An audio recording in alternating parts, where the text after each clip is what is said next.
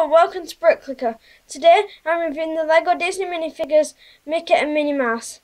I think these are two good minifigures, so let's get into it. First we'll review Minnie Mouse. I hope you like the new layout as well. It is simple but good. So first let's review Mickey Mouse. So the head is actually the same as Mickey Mouse, but it's just a little bit different with the like the printing, but when you're feeling it, it's exactly the same, and same as Daisy Duck. If you haven't watched that, it's my first video.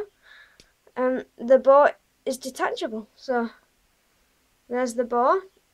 So then you're left with a simple minifigure head that's the same as Mickey, but just different printing. So here is the bottom minifigure. It has a torso and a new printed skirt. So here's the printed skirt. And then, obviously, just some shoes on the minifigure. So, just put this minifigure back together, and then we'll review Mickey Mouse.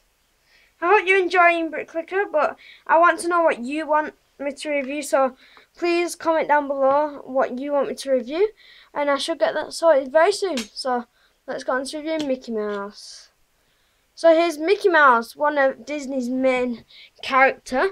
So it's the same headpiece as Minnie, just printed differently. And the torso is plain black, and the pants have got two white dots and some yellow shoes and red pants / underwear. And then white hands, same as Minnie, I forgot to say that.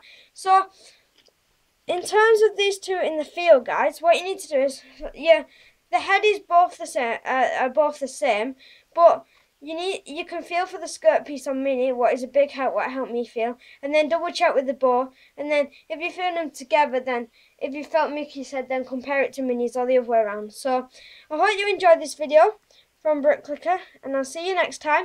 And remember to like and subscribe and comment below what you think of these. See you next time. Goodbye.